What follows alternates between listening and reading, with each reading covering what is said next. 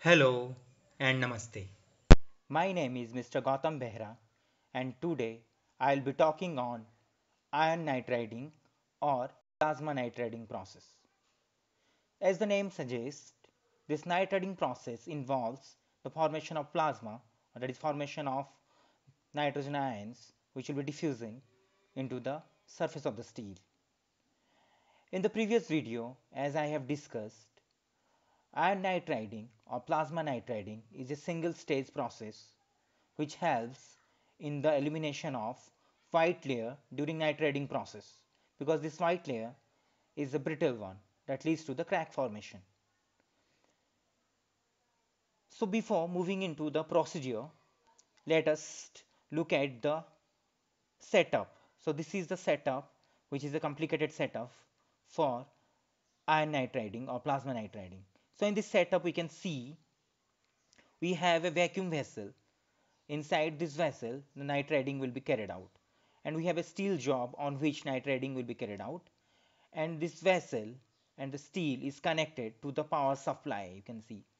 So the vessel is connected to the positive terminal of the power supply, and the steel job which is placed on a table is connected to the negative terminal of the power supply. So the steel job will be acting as cathode, where the vessel will be acting as an anode, and a vacuum pump will be there, so that the entire process must be carried out in the vacuum, and the source of hydrogen and nitrogen gas will be there, which will provide hydrogen and nitrogen into this vacuum vessel.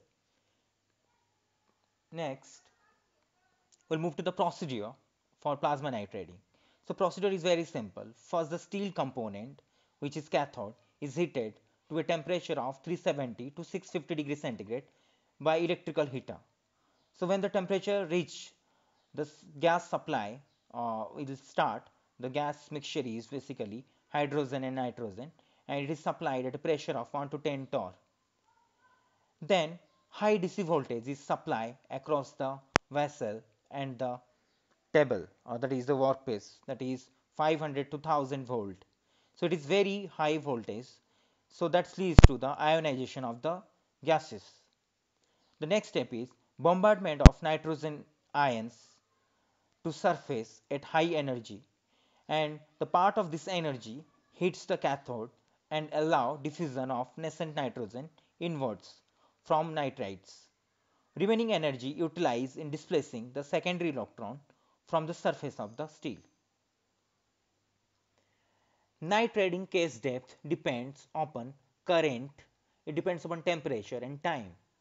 So after nitriding is over, the component is cooled by supplying nitrogen gas atmosphere. And during nitriding, a glow discharge envelope the component. The glow discharge current density is maintained between 0.5 into 10 to the minus 3 and 3 into 10 to the minus 3 ampere per meter square by controlling the glow discharge voltage. Now we'll move to the advantages of iron nitriding or plasma nitriding. There are many advantages but very few disadvantages of this process. The first advantage is no trace of white layer. That means no white layer formation will be there, because we can control the diffusion of nitrogen. And the other advantage is that this iron nitriding process or plasma nitriding process can be applicable to those machine component on which high impact force, rolling, bending and twisting stress and wear is acting. This process can be applied to low alloy steel, high alloy steel, tool steel and nitriding steel.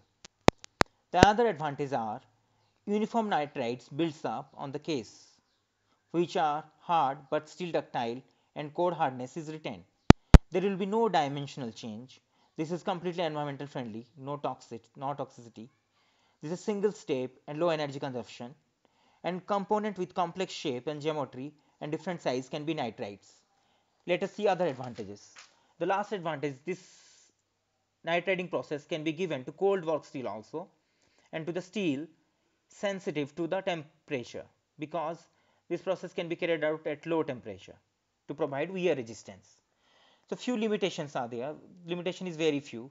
One is complex equipment and skilled worker is needed. Cost of the equipment is higher. Strict parameter control is needed. And No quenching facility is available for obtaining better fatigue strength for component made out of unalloyed steel. Thank you.